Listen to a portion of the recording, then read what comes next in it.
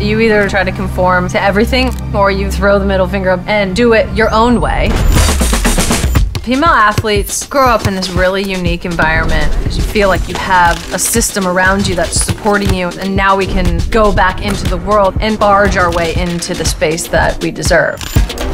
I found my voice just getting stronger. I can help younger generations. I want them to be able to stand up for what they believe in, what they feel is right. For us, it is really important to just show an unbridled joy in being together and being gay. It's part of our responsibility to clear a path. No one should have to do the same work again.